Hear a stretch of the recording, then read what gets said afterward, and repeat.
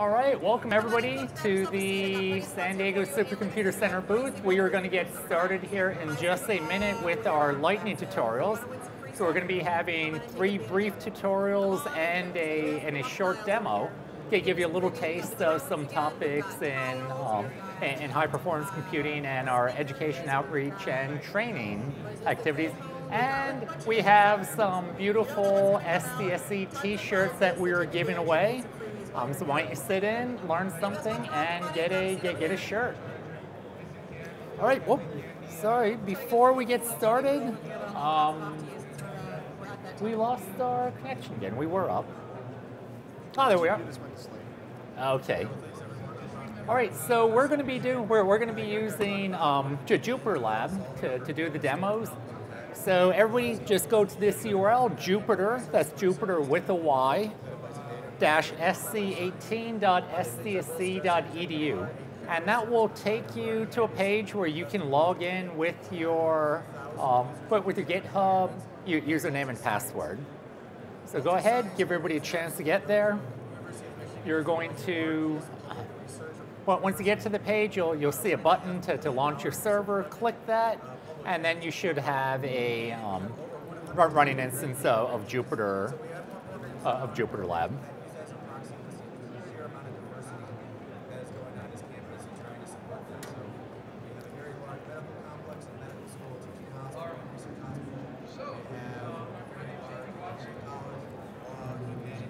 Okay, so I'm gonna just make that a little bit larger, but everybody should be able to follow along.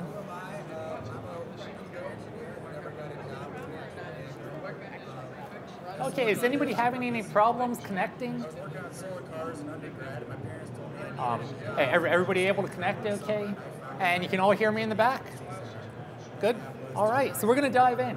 So the first topic we're going to cover is going to be a very quick introduction to parallel computing with Python.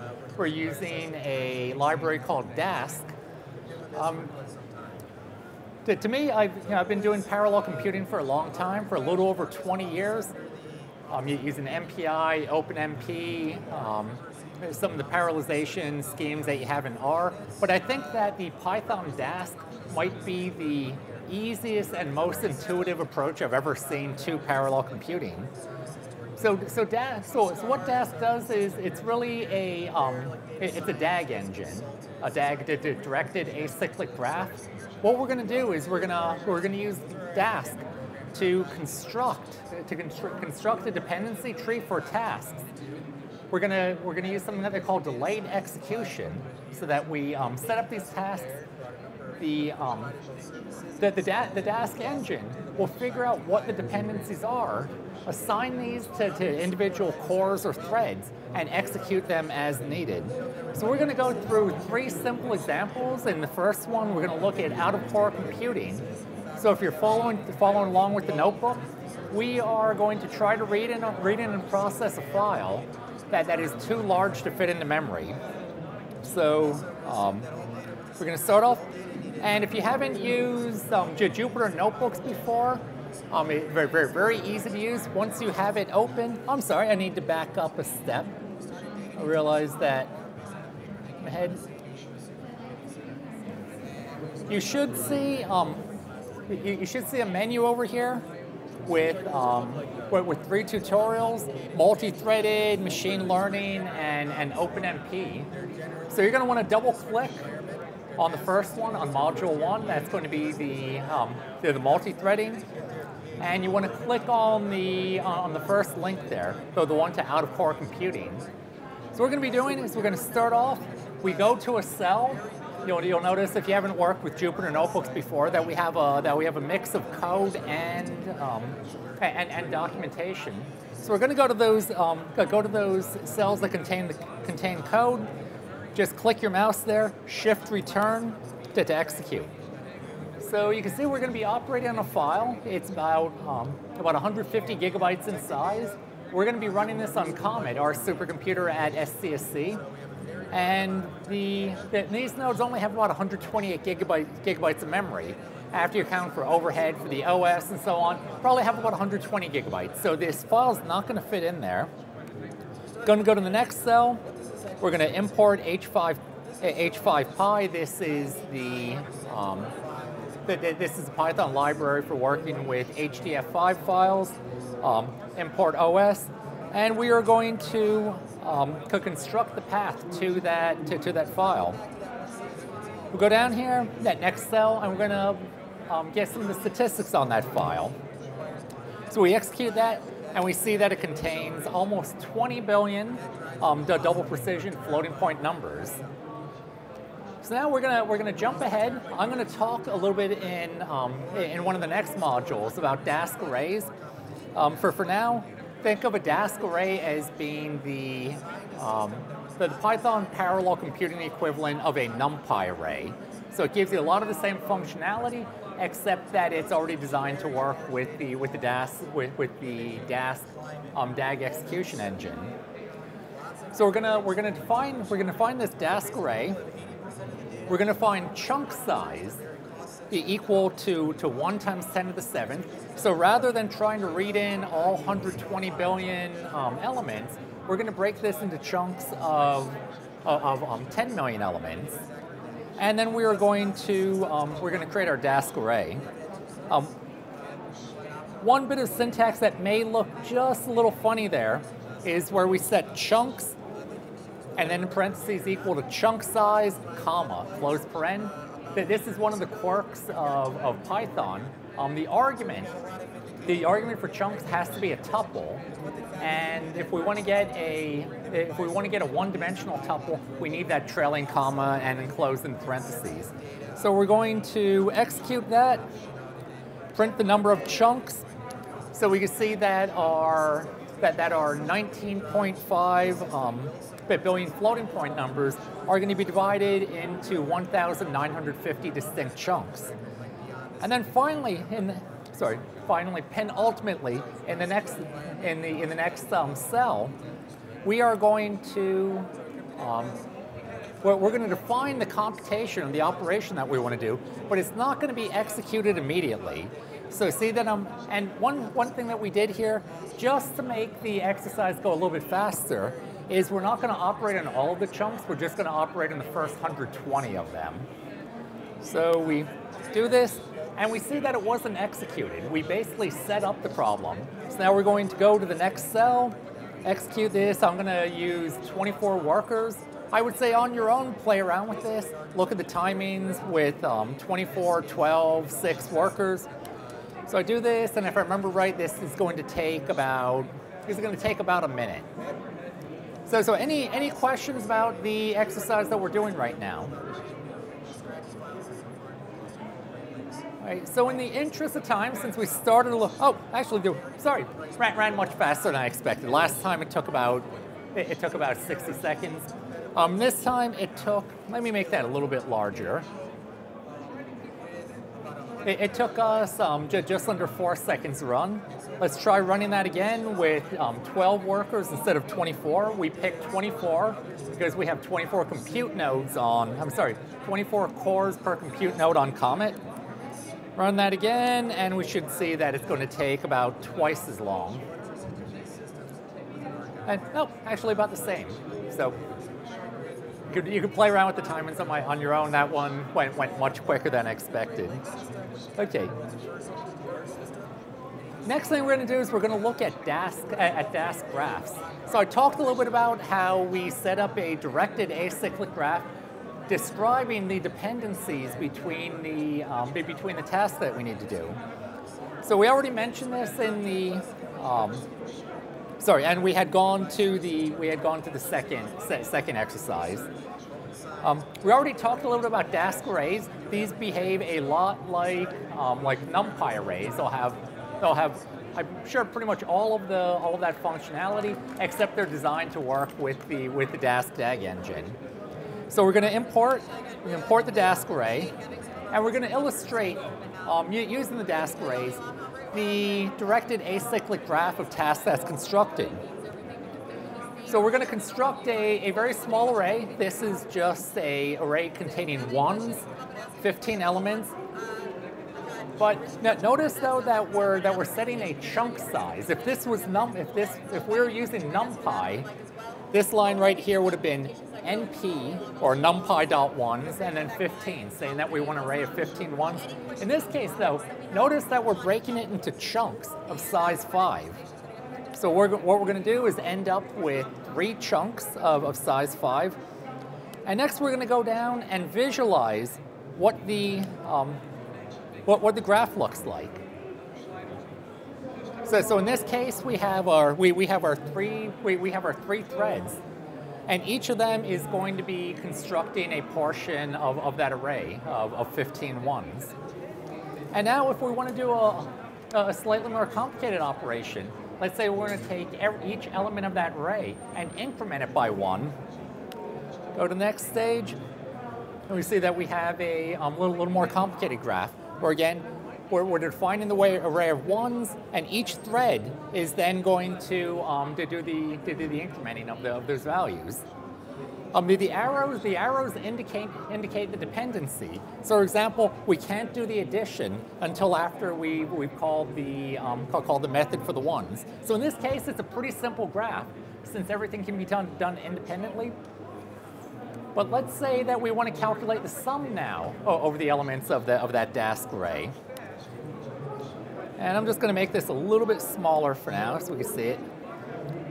So we can see the beginning of our call graph looks like what we had before, where we're initializing the array of ones. We're incrementing the values, and then we're calculating a sum. We're calculating a partial sum within each one of those threads, and then finally we need to calculate the sum over those partial sums.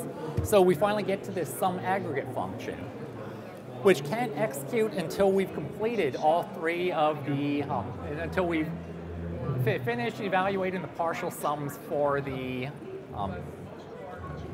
3 different threads. So now we're going to look at something a little more complex. We're going to create another array, this time a 15 by 15 array. We're just going to populate it with ones again.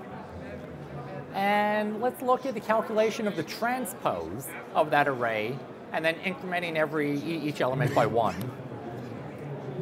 So we do this, we see that we have a more complicated graph. We have we actually broke up our array into 9 chunks. We have a 3 by 3 array of chunks. And again, each of these can be done independently. We calculate our transpose, and then independently increment all the values of those arrays. But let's look at something a little more complicated. This time we're going to take an array and add it to its transpose. So in this case, we're going to have a lot more dependencies. And this just shows you what our graph looks like. So you're not typically going to be looking at the call graphs. In many realistic applications, the call graph is just going to get too complex. I'll show this in the next one. But it's nice to know that you have this option so you could go back, so you could figure out what Dask is doing, how it's taking your problem and laying it out. So finally, we're going to do something a little more complicated, involving the dot product minus the mean.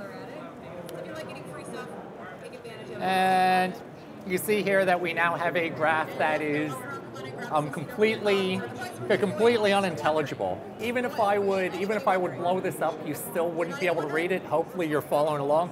But it just shows you, though, how complex these graphs could get. And as far as the Dask execution engine, though, is concerned, this is no problem. It's represented as a DAG, and it just handles the dependencies. Note, though, that we haven't done any calculation yet. We just set up the graph. We've delayed all of the executions. And finally, if we want to execute this, we call the compute method.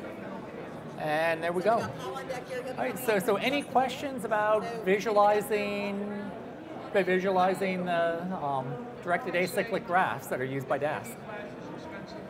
All right, and we're going to move on to the third example now. If you want to double click on multitask, and this is going to cover something that some of the functionality that we've seen already. We're going to start off just so that we don't get the automatic Intel parallelization. we're going to set the MKL, math kernel library, number of threads equal to 1. Go into our next cell.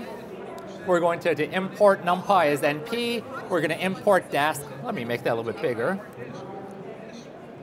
Import Dask arrays as DA. We're going to take an array and we're going to fill it with a fill an array of 20,000 by 4,000 elements with random numbers. Oh, sorry, I forgot to execute that cell. There we go. And now that should work. We're going to use a little bit of Python, Jupyter Notebook magic. We're going to use %poos, and this is going to tell us about the variables and objects that we've declared. And we can see that we have our array A. It's a NumPy n-dimensional array of size 20,000 by 4,000, and that is 80 million elements. Okay, so now we're gonna do some calculations on that array.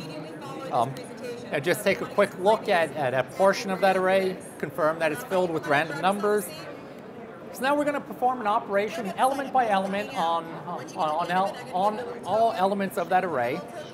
We're going to create a new array B that is element by element, the square of the element of A plus the sign of A times value of A times log of A. It's not really doing any useful work. We're just doing something that's going to take some time. I begin the line with %time, so that again is some Python magic that will give us the execution time for that statement. And that should run pretty quick.